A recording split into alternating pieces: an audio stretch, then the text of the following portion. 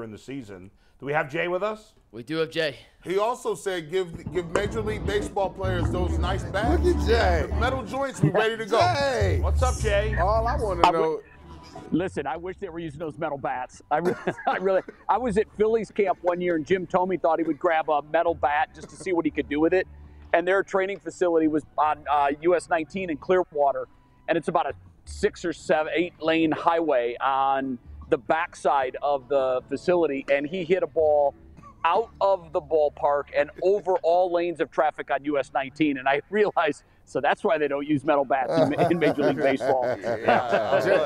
Jay, what's up, man? My phone ain't ring. What's going on? You know, you're on their radar. I don't want to make you think that they know who you are. They know who you are. They know where you are. Yeah. I would keep your ringer on, because you never know. Jay, did you tell them that we would give them a show? So this is what I told them. Okay. Your hips are a little tight, Will you stop but you run well. Stop that. You're gonna stop putting that false narrative out there. Jay, at least you didn't say your glutes is tight. Hey, Jay, I don't know if you heard, did you hear the interview with Mike Ferrin at all? Did you hear what he had to say? Any of it? Just the tail end of it, but I heard you recap him and say that, he doesn't think the Guardians need to go out and get a starting pitcher. And I've got to tell you, Bull, I think that I tend to agree with that. Williams is a name I'm hearing a lot about. He was going bananas about him. No, listen, and with very good reason. There is a lot of excitement in this organization. We always have that next guy in the pipeline. Here's the thing, even with the back end of the rotation struggling last year, everybody's been quick to point out that all of those guys were dealing with some form of injury or another. And they look healthy. I just watched Plesac throw a bullpen. And I know it's just a bullpen, but I also watched him pitch a couple of innings. He pitched 4 innings against Mexico on Wednesday.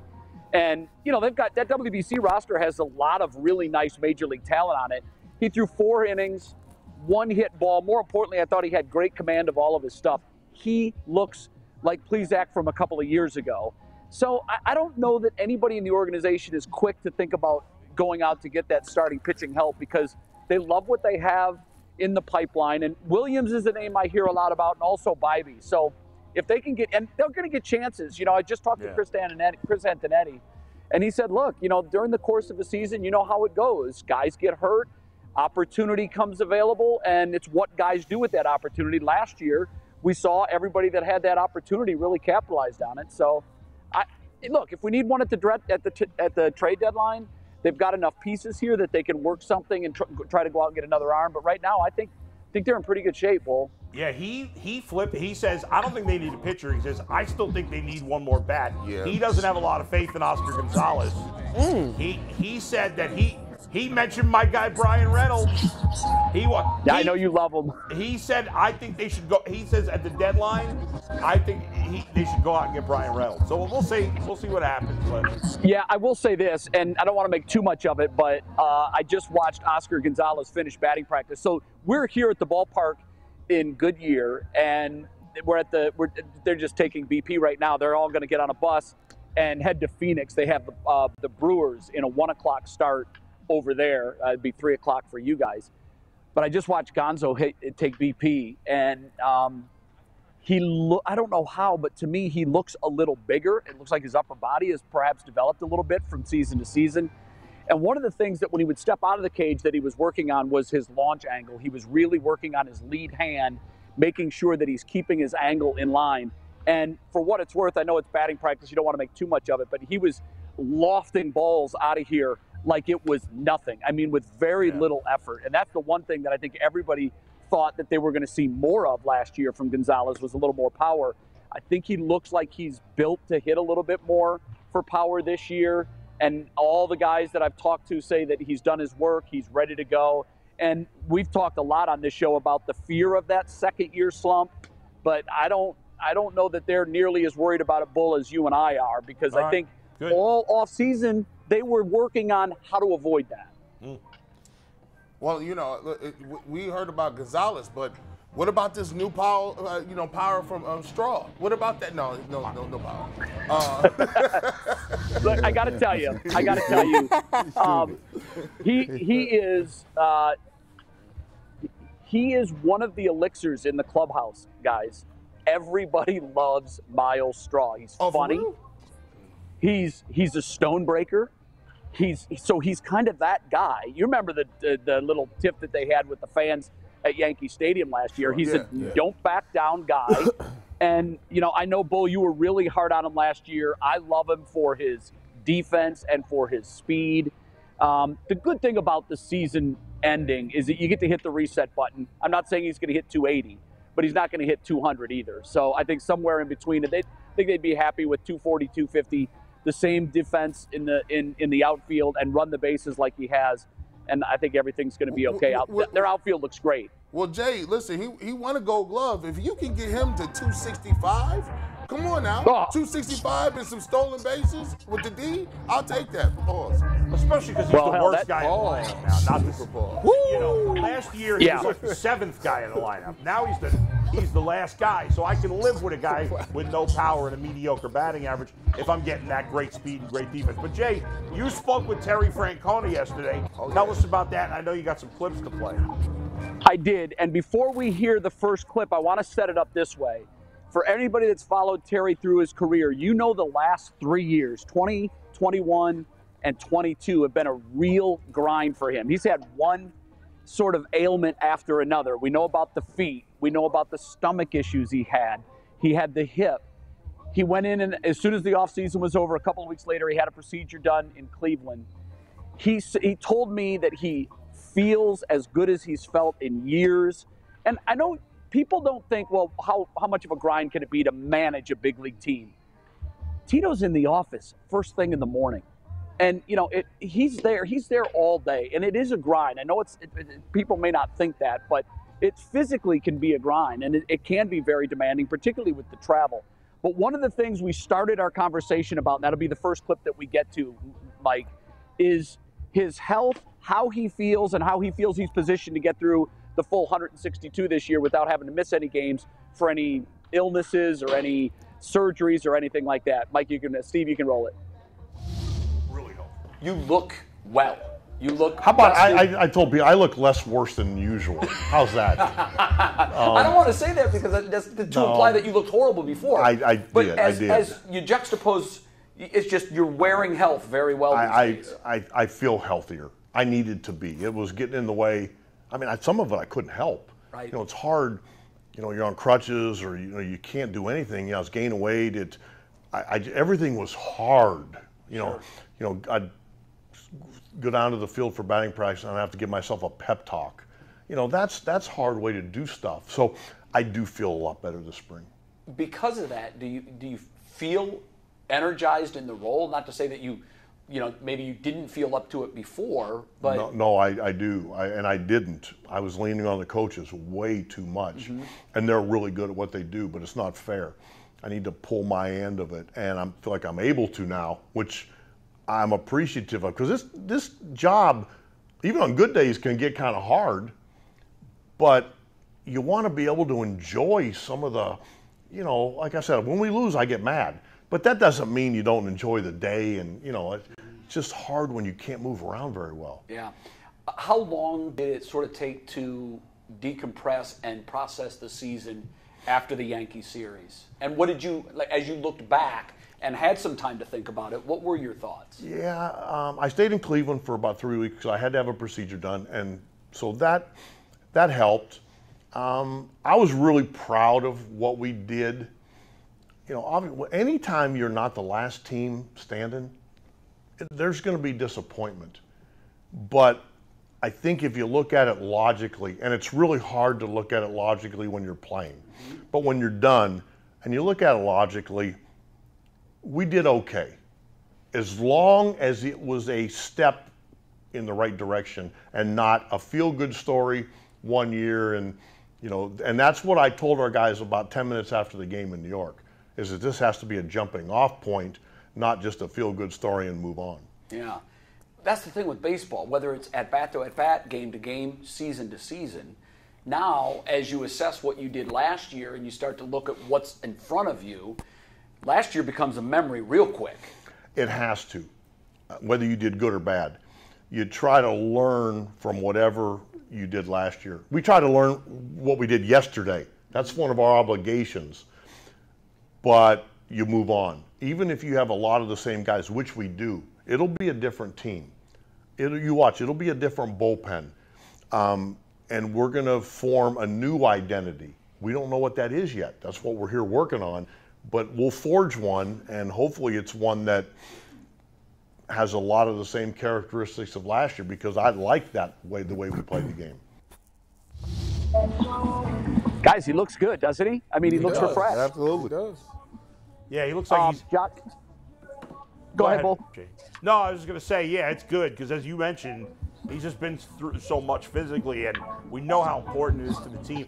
It's amazing. He's so self-deprecating for such an accomplished guy. Like, oh, I put too much on the coaches. I do this. I do that. It's amazing. You don't usually find people that successful that are that self-deprecating. You know, you're absolutely right. But that's part of the charm of Tito. You know, he was manager of the year last year. Third time he's won the AL Manager of the Year.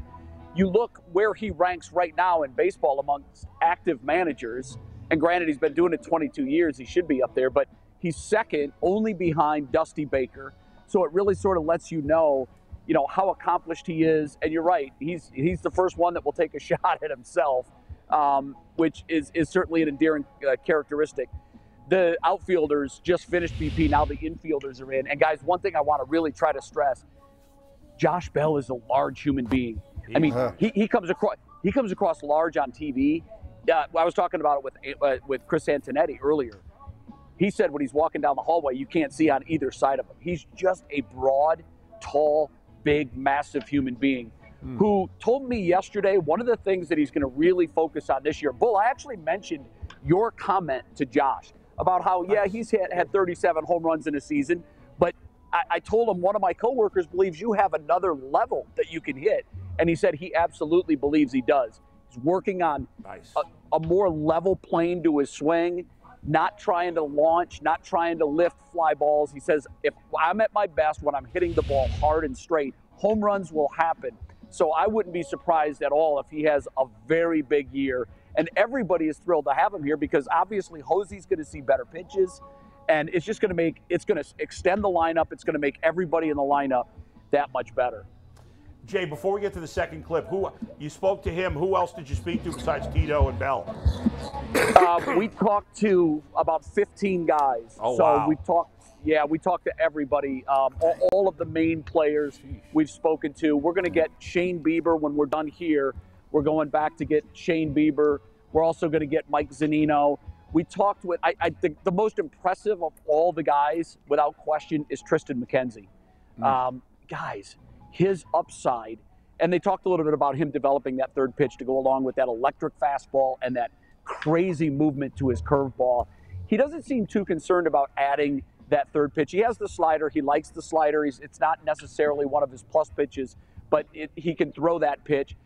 Doesn't seem too concerned about adding a change, although Carl Willis told me yesterday that, that is something that long-term they're definitely going to work on because he can go from the front of the rotation kind of guy to a Cy Young kind of guy with that third pitch. Yeah. So I do think that down the road, he's definitely going to want to develop that. Miles Straw, we spoke with Steven Kwan, who, by the way, is in a very good place mentally. In fact, that'll get me to my second clip. We've talked about it at length on the show. How do these guys, these kids that had crazy success last year, look what Gonzo did in the playoffs, particularly the big hits he had in that Rays series, the walk-off home run to win the series. And Steven Kwan started red hot, hit a real rough patch in May and June, and a lot of folks thought he was going to have to go down to the minors to try to figure it out. But Tito told me, and you'll hear it in this clip, he's so mentally strong, he was able to make the adjustments to the adjustments, not only stay up, but continue to have a fantastic season, get a lot of votes in the Rookie of the Year award, and really become a fixture now for the Guardians in the outfield. So here's Tito now on all the things that were done in the offseason to make sure these second-year guys don't hit a rough patch. The baseball rulebook says if you have 17 guys making their big league debuts, it's a 100-loss season. At least in my experience. I've been in clubhouses when the season's over and somebody says, hey, what'd you think of the year? We were too young. We were just too young. Sure. Can't say that.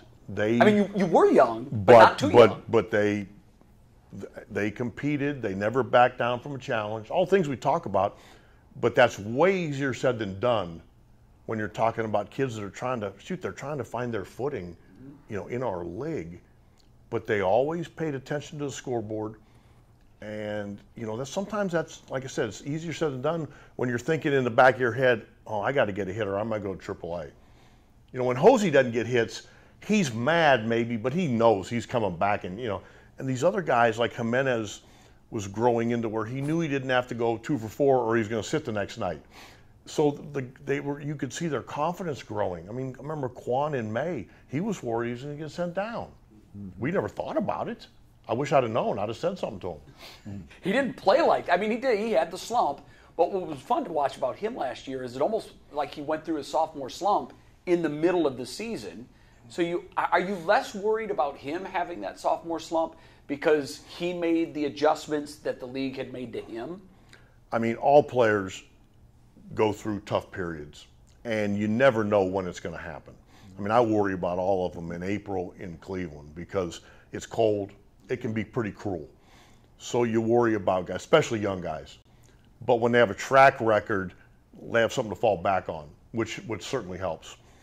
I think guys like Kwan, I think he's strong enough mentally that if he does go through a tough time, he'll figure it out. Yeah. And he's good enough physically, he'll figure it out. That's really the element. It's up here. Oh, I don't think people realize to be an everyday major league player, you have to be so tough mentally because you get beat on so much and there's so much frustration. And to be really good, I have a lot of respect for guys that can do that. The two glaring pieces that needed to be addressed were, and it's almost like Chris magically goes out and it was obvious where the weaknesses were, but talk about how you've got your core back and they're very young, and then you got considerably better at first base and the catch position, and it looks like the strings that needed to be pulled were pulled. Well, that's the hope. And we never claimed to be the 27 Yankees. Mm-hmm. But we do have guys in place that we want to see how good this group can get. Getting Josh Bell is a switch hitter that can hit behind Hosey, especially against left-handers. We could get we had some difficulties last year. You were thin. Yeah, and that's not a knock on anybody. It's just we were a little thin. And when Hedgie was a free agent, we wanted to bring in somebody that cared first about the pitching and defense, and then hopefully, when Zeno's healthy, he's hit 30 home runs. So that's really welcome also. I know, Bull, you're going to miss Hedgie for sure. Oh. But I think we're going to love Zunino too. I really do. I think we're going to. Yeah. I know. Who are you going to pick on? Come on, man. He still got I don't Straw. want to pick on anybody. I don't want there to be anybody that stinks. That stink. But if they stink, you're going to make sure they. So let's wrap it up with our talk from Tito yesterday about the expectations for the 2023 season. Obviously, after the success from last year, you got to continue taking step forward. As we roll the clip, I'll lead to it this way. I thought the most prophetic thing that he said last year, 5 minutes after the Yankee series ended, he went into the clubhouse and he said, guys, this is not the end. This cannot be the end. This has to be the beginning. Roll it, Steve. What is your overall expectations? I know that you probably don't talk about them out loud, but in your mind, you have an idea of what this team either can do or what you expect them to do.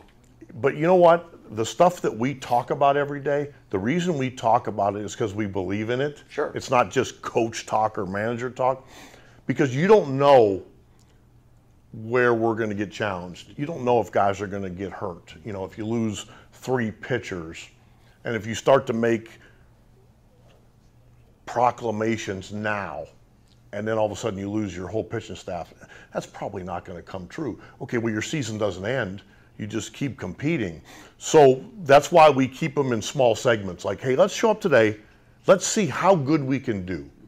And then take enough time to learn from what we did and then move along. Is that the key? Yes. Yeah.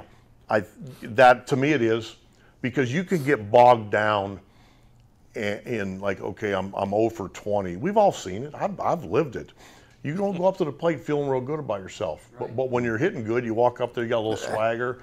The idea is to put the bat in the rearview mirror and talk yourself into having some swagger anyway, which is not the easiest thing to do. What should fans expect to see when they show up at Progressive Field this year?